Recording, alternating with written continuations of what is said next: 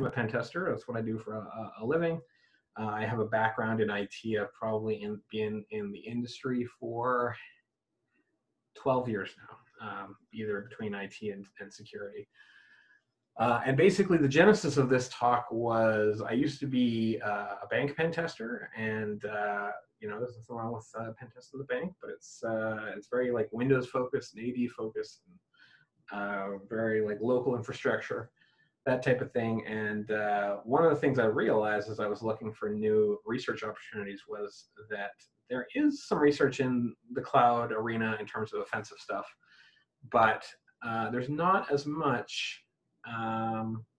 It's not even close to what there is in the Windows world. So the idea behind this talk was like, okay, if I'm on a pen test and I land on a developer's box or an IT person's box, and I get access to some AWS API keys, what would I do with them? I don't even know. I couldn't even tell you like what would that look like. And that was where I started off. At the beginning of my research. And basically, this talk has morphed into some things that you can do, both some tools that I've written, as well as some tools that other people have written. So basically, some of the things we're going to talk about are, what is AWS? If you're not super familiar with the cloud, and you're still heavily in the local infrastructure AD space, or if you're familiar with Azure and you're trying to kind of curious about AWS and what makes it different. We're going to talk about what AWS API keys look like and how to find them. We're also going to talk about tools to help you. So that's going to be a small selection of AWS CLI. So there's a tool called the AWS command line interface, which basically allows you to run commands against the AWS API. And there's a Python SDK. There's other SDKs for other programming languages, but the one I primarily use is Boto 3, which is the Python SDK for AWS. So it allows you to do things in a more advanced or scalable way than just using the command line interface. It allows you to programmatically interact with the API rather than just typing commands. And I've got some examples from a tool that I've written called Red Dolphin, which is a collection of AWS offensive scripts. And I'll show you some examples out of that tool. Also talk about some other really valuable tools that I haven't written and have been written by other people that you should definitely take a look at. They're a little bit more like oddity, or they're louder tools. Mine, the ones I'm going to be talking about are kind of like scalpel tools. The other tools that I'll be talking about are a little louder and do a lot more things, but do it loudly. So it's definitely gonna, hopefully, would be detected. This is version 2 of this talk. I did an earlier version of this talk last year at DerbyCon. It's basically called the same thing. So if you, Google API keys now what and DerbyCon, you'll find it. It has a couple of different things that I removed from the talk that were sort of unauthenticated, didn't involve API keys, and I sort of refocused the talk around authenticated stuff when you get access to API keys. So with that, we're also going to talk about some mitigation, sort of what do you do to counteract some of these things that I'm going to show you, and we'll talk about those closer to the end. If you do have any questions, feel free to put them in the Q&A. I think Phil is kind of monitoring them, and I'm fine to stop, or we can wait till the end. I'm fine with that too. So let's talk about what AWS is. When most people think of Amazon Web Services, they may think of these two things, okay? Elastic Cloud Compute, or EC2, is Amazon's virtualization. It's kind of like Hyper-V in the cloud or ESX in the cloud. And you might think of S3, which is shared storage. And you interact with these on a daily basis, whether you know it or not. S3 is sometimes a little bit more obvious. but it's used a lot in serving static content. So you use both of these probably many times a day. So those are the two things that most people think about if they know a little bit about AWS. There's plenty of there's so many things that I learn about new stuff that AWS does like on a weekly basis. There's all kinds of stuff that it does. But to sort of make you a little bit more comfortable with AWS, I'm going to show you a comparison. It's not a perfect comparison. You know, AWS is not Active Directory in Windows, but it's like there's a little bit of commonality. So if you think of Windows, there's all these components that Windows can sort of be broken into or installed on, or whatever. And Windows Active Directory, Hyper-V, file sharing, Exchange, DNS, databases, certificate services, and these all do something, okay, that are hopefully valuable to a business, and they all serve a function, okay. So Active Directory is your identity and access management, SMB is your shared storage, etc. And in similar but not exactly parallel ways, Amazon does a lot of this stuff too. So and they do more, and they do some things that Windows doesn't, and vice versa. So but again, the focus of this talk is primarily going to be about EC2 and S3. We're going to touch a little bit on identity and access management, which is sort of like where all of your permissions and accounts and stuff live. And we're going to talk a little bit about logging as well, which is called CloudTrail. So that's what AWS is. Was there another slide? Okay. So I'm going to refer to the AWS console a lot, and I think people hear console and they think like it's like a terminal, like a Linux terminal, and it's not that. It's the web GUI that you can interact with AWS with, and this is how most people, when they're getting started with AWS, interact with AWS. I would say, especially when they're learning it. It's a bit of an old screenshot. They've actually just updated it again, so it looks, I would say, slightly nicer than this if you log into it today. But basically, you've got a navigation bar that lets you search different services. You've got a context-aware menu.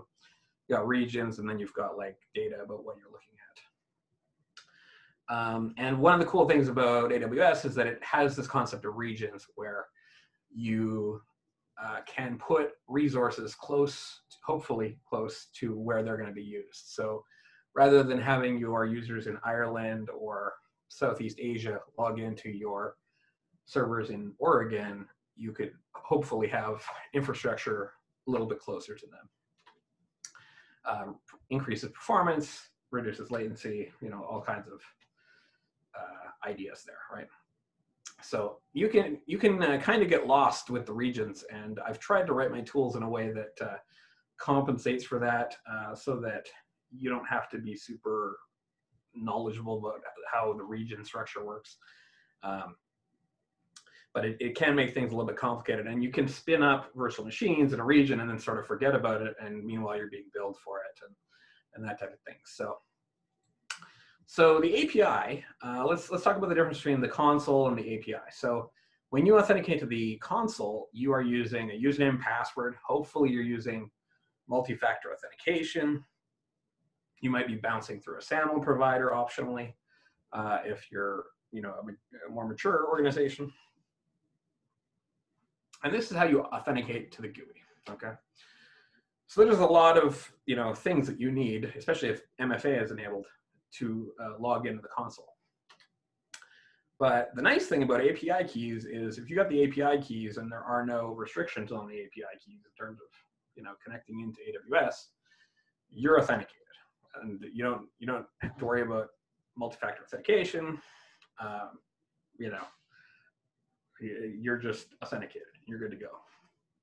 So we're going to talk about ways to lock that down later, but this assumes that maybe the organization isn't super, doesn't have a person that's an identity and access management expert, and you've sort of gotten a hold of some API keys that give you some level of permission. So This is what an API key looks like. It's a key ID, which you can sort of think of as like the username a little bit.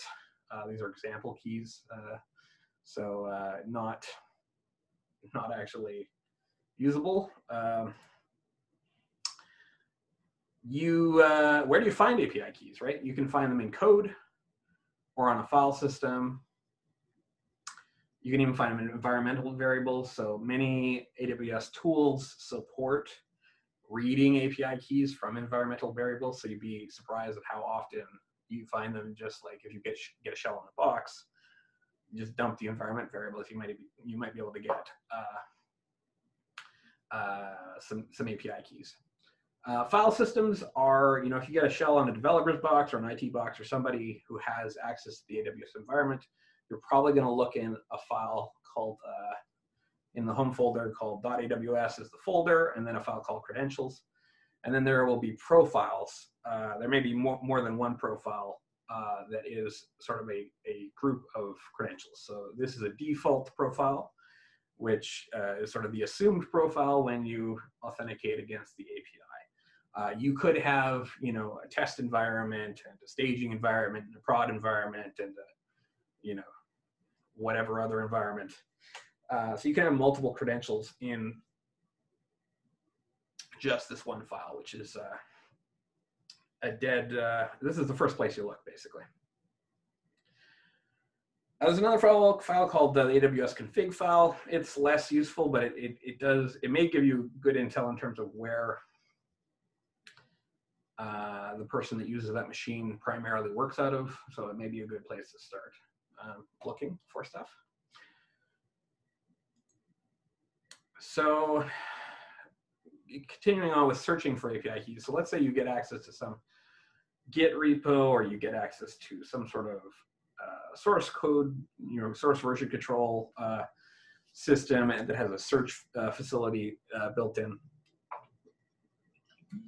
If this is what an API key looks like, there's all kinds of things in here that we could query for. AWS, access, key ID, secret, access key. There's also weird ones. So like AKIA is a very common one. All access keys start with that. There's other prefixes that a key ID can start with. But for the type of API keys we're talking about, they're probably all going to start with AKIA. This is from AWS's reference. So they actually tell you what all of their key IDs start with. So if you do have logs that come out of your source code version control system or something like that, where you can sort of tail the logs and look for suspicious queries, this may be a good area to alert on these types of queries, when people are looking for passwords or secrets or that type of thing. So keep that in mind. Another place you may find API keys or other things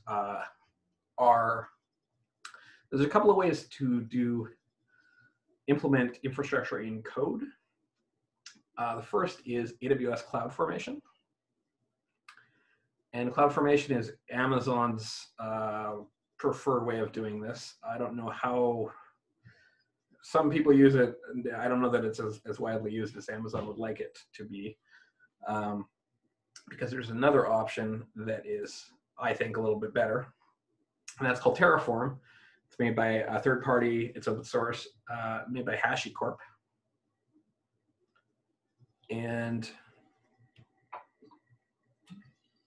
basically, so in this example, you can see there's actually a bash script embedded in something called user data. We're going to talk a little bit about later. But if you got example to a Terraform file, which usually has a file extension .tf, you might be able to get, it's not best practice, but sometimes people leave API keys in there. Sometimes they put information into scripts and stuff that they shouldn't. It also just gives you a lot of information about the environment if you can get access to these files, because it shows like how they provision. And a side note about Terraform, very powerful. So like one of the things you can do, and one of the things you're worried about when you're in AWS is like, is this going to cost me a fortune to run a bunch of instances that are billed like at a fraction of a penny per hour.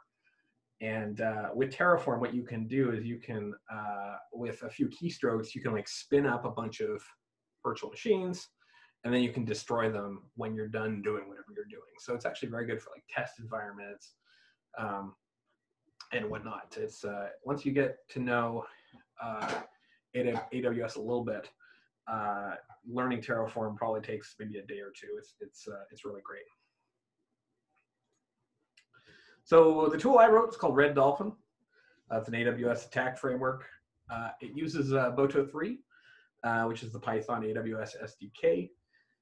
The reason it's called Red Dolphin is because Boto is a dolphin in the Amazon River, and it was like it has to involve dolphins somehow. So it's right now it's 8 scripts, but it's growing, and definitely pull requests are welcome. If you see something you want to fix, let me know, and we'll make it happen. And I'll show you some examples of what some of the scripts do. So one of the first scripts that is super useful is ties into identity and access management, and it is used for checking your keys. And it's called check AWS key. And what this file does is it tells you at least one very important thing is, are the keys valid, right? Because sometimes you can get access to API keys that have already been rotated 6 months ago or 2 years ago or whatever, and like the people just left them in there because it's like, well, they've been rotated, so I don't care. It also tells you other information like what groups the member is a part of, do they have MFA configured, that type of thing. So that's what check AWS key does. So once you have a valid key, you want to know a little bit of situational awareness. And so I have a script called describe trail status. And basically what it does is it goes through all of the regions and checks to see whether or not CloudTrail, which is the logging solution in AWS, is enabled. And basically the way CloudTrail works is it puts logs into an S3 bucket for that region.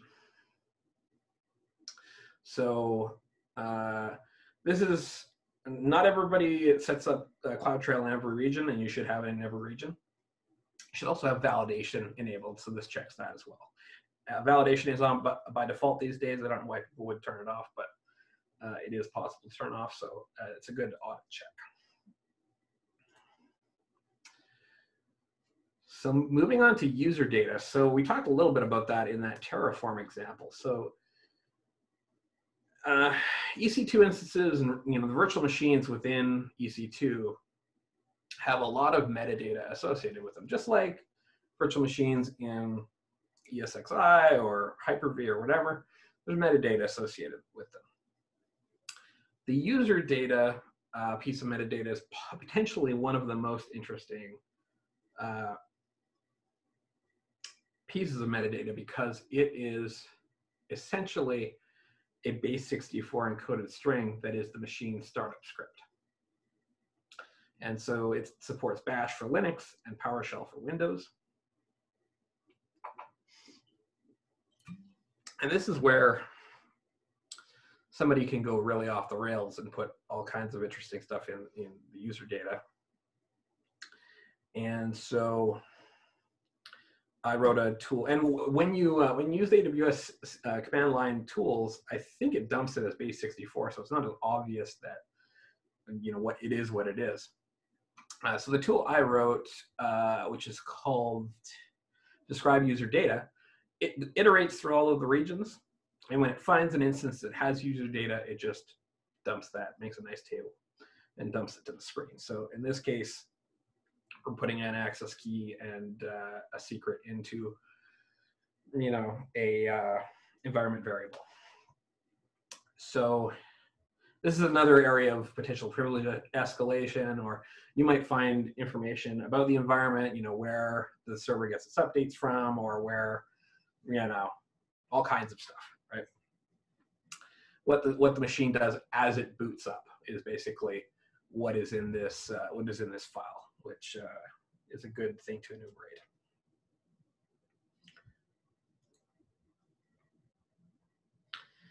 next up, we've got S3 versioning. So this is an S3 bucket. And a bucket is kind of like, if you're familiar with Windows, it's kind of like a file share. It's just a folder with a bunch of files in it, and that multiple people can access if they have the right permissions. Except it's done over HTTP, and it's not, you know, the security is better thought out, I guess. It's not based off stuff from the 90s and the 80s or whatever. So, and S3 versioning is very cool because it allows you to keep every version of changes that has happened to a file, which, you know, when people overwrite a file, you know, they can restore back to a previous version, or if they accidentally delete stuff, they can restore the deletion. So this bucket has versioning enabled. And right now it's just a static website. You can actually host static websites out of an S3 bucket. It's a very common thing to do. And one of the ways that you, if you're in the console, as we are right now, can know that versioning is enabled is, first of all, in the properties, you've got versioning, so it's enabled. The other thing is this little toggle switch that shows, by default, it hides all the versions, but you can show them by hitting the toggle.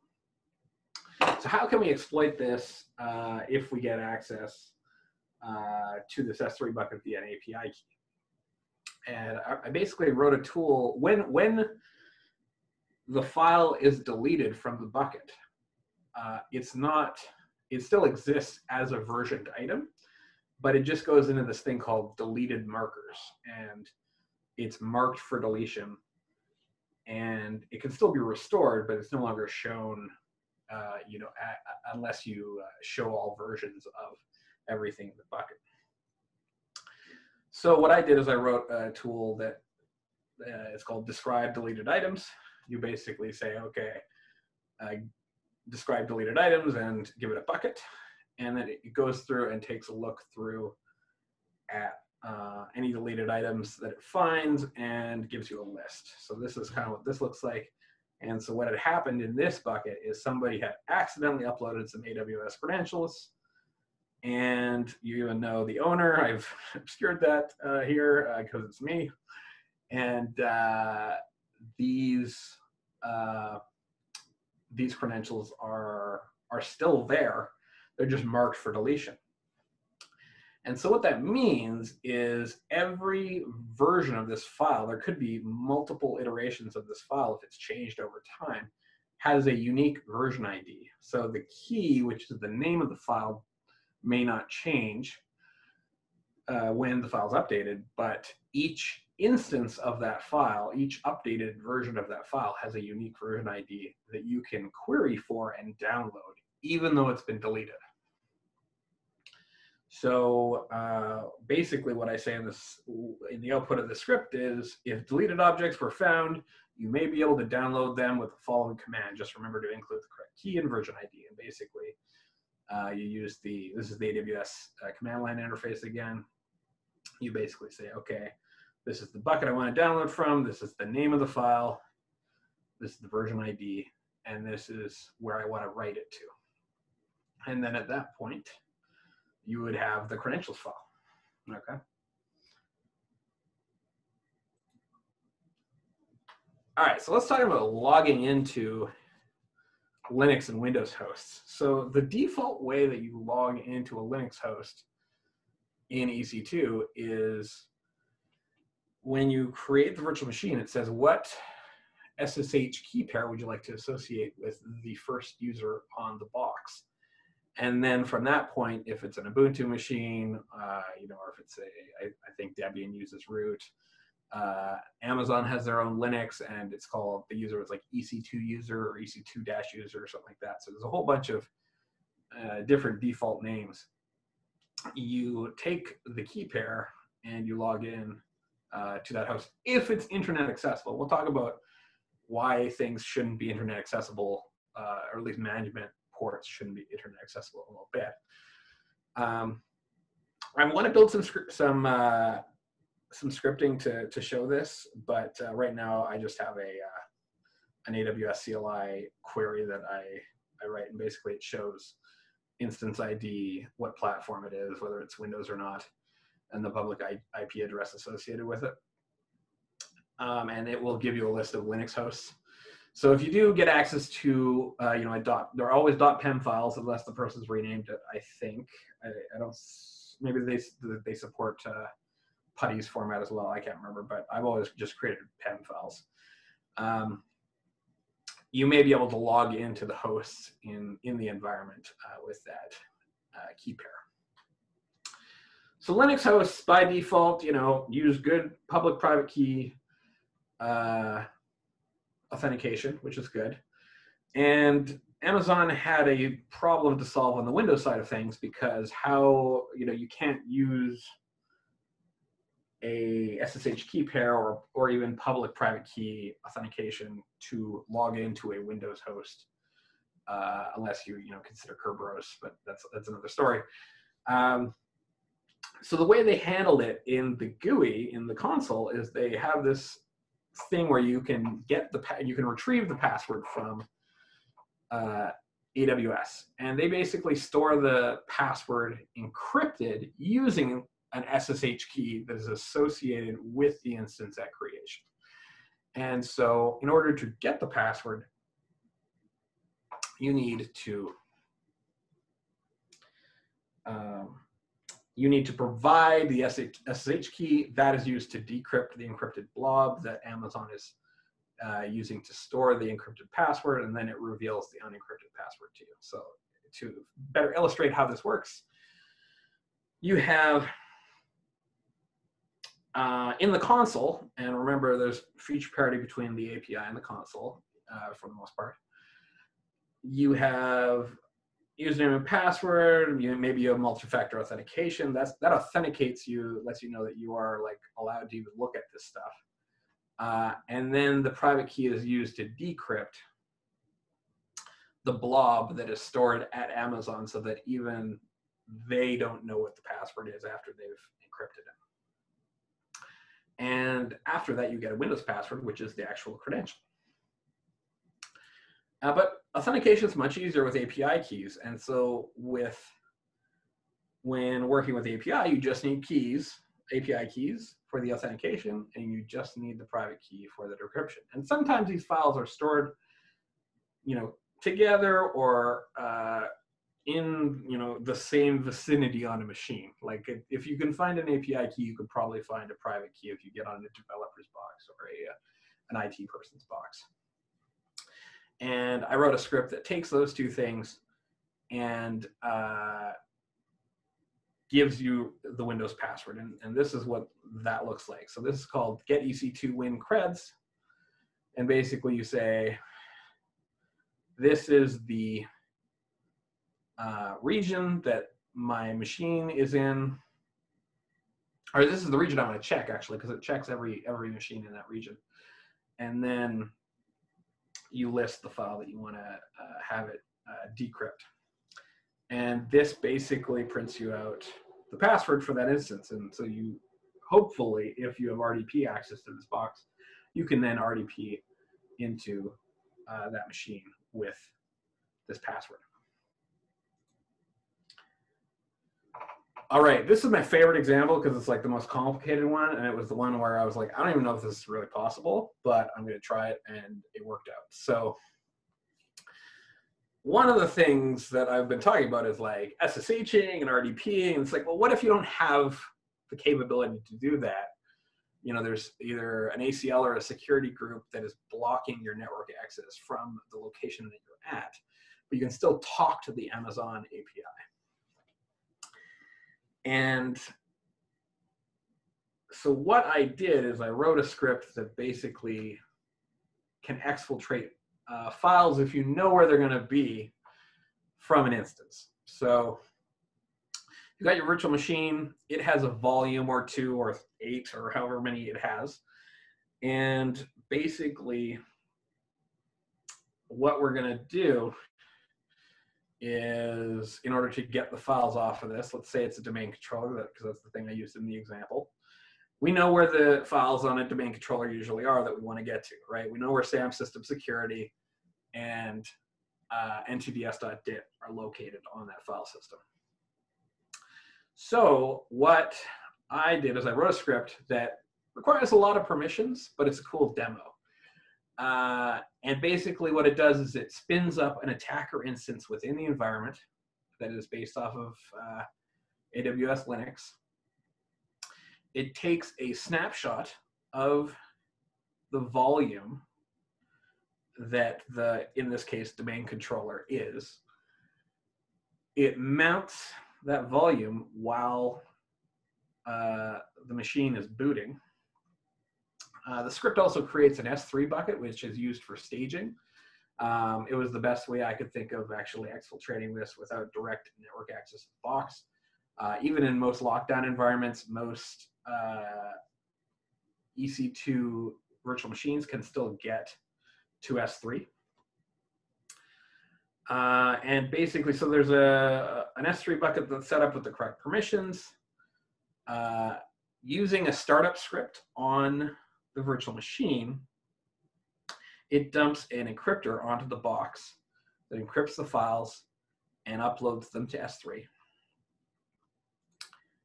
And then the script that's running on the attacker's laptop or desktop or whatever, then once this is all complete, downloads the files from S3 and decrypts them. What's cool about this this script is this is using it for like red team purposes. There's nothing to say that this couldn't be used as a way to exfiltrate like a full image of a volume. It probably wouldn't work with the script as it's written because the encryption solution I'm working on or I'm using doesn't handle like 10 or 20 or 80 gig files very well. But you could change that, and if you're interested in doing that, let me know, and I can probably point you in the right direction. So basically, this looks super complicated. It's like when I came up with this concept in my head, I was like, I don't even know if this is possible. So I have a little video and actually, I guess I can set this up. So one of the scripts I wrote is describe instances, which is a thing that you can do in the AWS CLI, but I think this shows it a little bit better. There's other things I want to add to this that are currently not in it, and I want to add some command line switches and stuff. But basically, in this example, we have a domain controller that we see that we have. It can be running or not, it doesn't matter. And we see the volume ID that we want to clone. So basically, we need to know what the files are, what region this thing is in, which it's in US East 1, and we need to know the volume ID. And we're going to feed that into the script, and I'll show you what that looks like in this little video. Now let me actually bump up the quality a little bit so that you can actually see what's going on here. So basically, we have a parameter that's called files.txt, which has our SAM system insecurity and ntds.dit that we're going to pass to the script. We're going to run describe instances and see, okay, here's our DC with the volume. And because it's SDA1, we're pretty sure that's like the C drive of the virtual machine.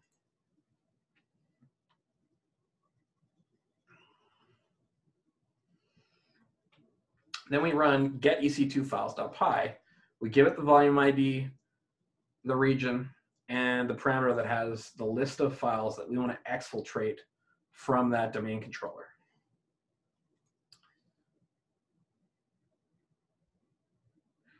And the script creates the staging S3 bucket. It sets permissions on that bucket.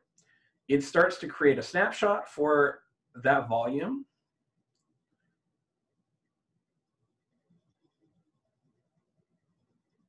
It then attaches that snapshot to the attacker instance of Amazon Linux, loads the startup script into that instance with all of the encryption data as well as where to send it in S3.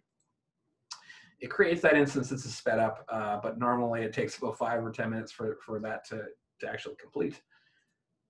Once the instance is completed, done getting set up, and it automatically shuts itself off and deletes itself. And then the script that's running on this machine then downloads the files that have hopefully been uploaded to the S3 bucket and decrypts them. And so that's SAM system security. And ntds.dit. It then deletes the bucket, the snapshot, and the instance. And let's see, does it do an L? Do we do an LS? We see that we've got our ntds.dit SAM system and security. So we just did all of that just using the API. We didn't actually have any like network access to the box. All right, one of my favorite demos. It's a pretty cool cool demo, I think. And it's kind of complicated to wrap your mind around what's going on. So it's like you may have to watch that video again. So that's the type of stuff that Red Dolphin does. We're going to talk about some things to do to defend against the stuff that I've just shown you. And we're going to show you some other tools that you may want to look into that are great for auditing, defending, and even getting information as a red teamer or pen tester. So let's talk about AWS networking first. So like I like to use the Galaxy Brain meme for this, because I think when people start using AWS, it's sort of like a journey that everybody's on. And you start with like small brain. You got your management interfaces on the public internet. So you've got SSH and RDP. Publicly exposed, anyone can get at them, try to brute force them. And you've probably read all kinds of stuff where people have gotten hacked this way. So definitely, don't want to be doing that. Human brain, you start to limit changes, network changes via IAM. So this is like, can all of your IT people and developers change network stuff in AWS, or is this just your networking people who like probably know what's what a little bit better, or are they the only ones that are able to actually do this? Glowy brain is when you start having ACL restrictions and security groups. So this may be, you can get to port 22 that is directly on the internet, but you can only do it from, this IP address, which is our data centers, or, whatever it may be. Brain explosion is having point-to-point VPN tunnels that put you directly onto the networks in AWS. That way you could have like a network tap and monitoring a little bit better, and you're not putting stuff directly on the internet, even if there's an ACL in place. And then like Nirvana brain is like monitoring your network changes and traffic. Okay, that's like the best of the best. So that's sort of the journey you want to be on with AWS networking. There's other ways that we've talked about that you can, like the alerting on credential searching is one we talked about. In terms of like logging and monitoring, setting up CloudTrail, you may want to consider logging regions you use or that you don't use more, not less. I think people are like, well, why would I log a region or care about a region I don't use? Well, if you have somebody who spins up like 3,000 EC2 instances to mine Bitcoin, like you might care about that in, Southeast Asia or, Western Europe or whatever. That's something you might care about. Again, make sure log validation's on. And also do monitoring. It's funny how many times I've been on a pen test and like, the really cool logging solution didn't catch me. It wasn't the, whatever like physical person was working that day. It was like literally IT noticed that a box was like working weird, wasn't doing what it was supposed to be doing. And so monitoring can also be super helpful, and AWS has solutions for that as well. Within identity and access management, try to have somebody working for you who actually understands IAM. It is super complicated. It's well designed, in my opinion, but it's like very difficult to understand well. And so that may mean, hiring somebody. That may mean like training somebody. Sometimes we have to like train people too. So make sure they understand least privilege. You can do cool things like have your users log in via SAML or like, some sort of federation thing and have multi-factor authentication that gives them like short-lived API keys that are good for like an hour or 12 hours or something. And if somebody pops their box, it's like, well, those keys expired, 3 days ago. And that's a really good solution for, your human people that, may get phished. For the services and machines that actually have to have long-lived API keys that, are good for 6 months or a year or longer, can you lock down those API keys to only be usable from certain IPs? And you're like, well, it might be hard to know where these API keys all are. And it's like, well, if that's a problem, then how are you going to be able to rotate those keys if they get compromised, right? So knowing where your keys are is part of being able to rotate them. And so this locking down where API keys can communicate from can really narrow the field from where you actually have your API keys, because you know that they're coming from, this data center or this, AWS VPC or whatever. So those are the recommendations. Other tools to consider. So NCC Group does Scout 2, which you can sort of think of as like sort of like a Nessus of cloud, and basically supports multiple cloud environments. It only requires audit access, security audit access within AWS and whatever the equivalents are on the other platforms, and gives you really nice HTML reports that you can like give to your clients, or you peruse yourself to find interesting things. And if your client, customer, environment, or whatever, is working on logging and monitoring, if they can't detect Scout 2 being run, then they have some work to do, because it's running a lot of stuff. A lot of these tools are that way. So this is drilling into a report. It shows happy green bars for things that are doing well, red bars for areas that need some attention or need to be reviewed further. Really good little tool for sure. Cartography, which is made by the people at Lyft, and I know the guy or one of the people that works heavily on it and is really trying to build an open source community around this. I've been to the cartography meetups online, and they've got a Slack channel. So if you're looking to get involved in an open source project that's a little bit more established, cartography is really amazing. It's a good community, and the people behind it are doing a really good job too. But basically what cartography does, it's very similar if you've ever used Bloodhound. It enumerates stuff from your AWS environment into a Neo4j database, which is the same backend that Bloodhound uses. It's not quite as polished as Bloodhound. You have to kind of learn the query language a little bit better, or a little bit more. But it's like an hour of your time probably. And so, for example, you can do queries like, show me the relationship between AWS accounts and like my databases, okay? Or show me all of the S3 buckets that have public permissions, that type of thing. And you can do a lot of really interesting queries that make it very visual.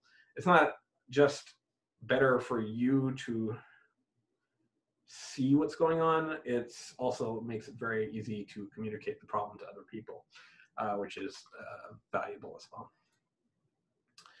There's a ton of other resources, but if you're looking to do a CTF that is in AWS, flaws.cloud and flaws2.cloud, they are a little tougher than I would like them to be, and it's kind of hard to do a CTF in AWS, but they there's good write-ups for them if you're getting stuck. So definitely take a look at them. They will, if you've never set up an AWS environment, it's sort of the write-ups can walk you through that process pretty good. So another really good tool is something called Prowler, made by Tony Blix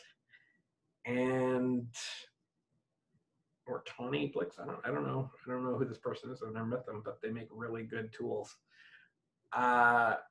Basically, it's very geared towards like CIS benchmarks and best practices. So it's kind of like Scout in that it's sort of an auditing tool, but it's very CIS focused and is the biggest bash script I've ever written. I've never seen a project that is such a big bash script. So also arsenal of AWS security tools. It's broken into different areas of security, so offensive, hardening, defer, etc. You can get a good idea of like how active is the project, how many people use it, that type of thing. Really good list of, this is probably the best resource I've seen of AWS tooling in security. So, and thank you for coming to my tech talk, or TED talk, basically. That's all I got. I'm Jim Shaver. I'm elitist most places around the web. If you are looking for a mentor in the AWS space, feel free to DM me. My DMs are open. So feel free to let me know. I could help you get set up. I think people, when they think AWS, they hear like $signs, and like, I think I spend between $5 and $20 a month on my environment. Most months it's like $10. And I've written all these tools with that budget. So it's if you do it right, it can be not super expensive. It just requires you to sort of understand how the pricing and the cost works and whatnot. So, and check out Red Dolphin. I definitely have a lot of ideas around where I would like to take it. I wanted to do better error checking. And I'd like to make it a little bit more targeted for some of the stuff. I'd like it to be able to say, okay, just this instance, rather than, iterating through all regions in all instances, that type of thing. So that is my presentation, and I thank you, and I will happily take any questions that you have. Thanks for the awesome presentation, Jim. I'm sure now your inbox is going to be full with DMs. But we have a few questions here. One of them is stunned silence. I will also accept. Someone said, is it fairly common to find API keys in unsecure S3 buckets? No, and actually, I just realized that my speakers stopped working at some point during here. So I hope you haven't been trying to talk to me. But so unsecured S3 buckets. I mean, so I would say not. No. I mean, it depends. So there's like one of the, you can do like public listings on buckets. If you can find an API key in there, that's great. It really depends on the maturity of the environment, that you're working in, I would say. So. And another question we have is, what would be the countermeasure for the get EC2 files script? Yeah, excellent question. I really like that question because there's a lot of ways that you could stop that from happening. So like one of them is have least privilege on your API keys. So if you could do something with the EC2 instance, but you couldn't set up an S3 bucket, that would break it. If you had to be coming from a certain IP with your API keys, that would stop it. If you have very tight network ACLs and security groups, that might stop it. There's even more advanced ways that you could probably you could probably stop it. But I mean, the big thing is, and also you also want to make sure you have logging in place so that you actually know that this has happened. Okay. And we got another question. I think this was from back the network management portion, the slides with the different mines. The question is, does this work if they are using Secrets Manager? And yeah, and which slide was that related to? Sorry. The slides with the different brains, and one of them, I think, might have Oh been yeah. the question, the network manager section. You know, I don't know enough about Secrets Manager. There's a whole bunch of sections of AWS that I still need to study. Secrets Manager is one of them. Parameter Store is another one of them. It's something I'm working on. I don't have a good answer to that question, and I don't know which.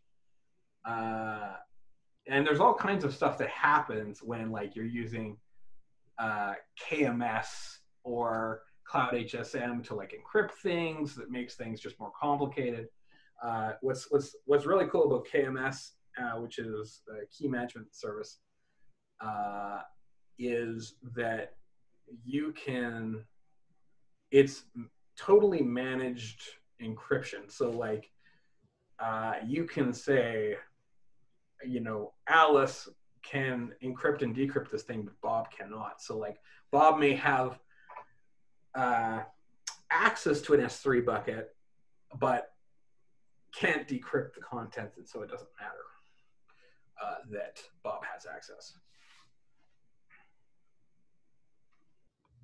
And one last question someone had here. I've heard that doing pen tests against AWS is highly restricted and that you have to get explicit permission from Amazon. Is this true? And if so, have you come across issues from Amazon with running any of these pen tests? So I don't consult anymore, but my understanding is that you used to have to get permission, and Amazon set up a process for that, and they were so overwhelmed by, or I don't know, I assume they were so overwhelmed by the process, they said, yeah, go ahead, it's your infrastructure.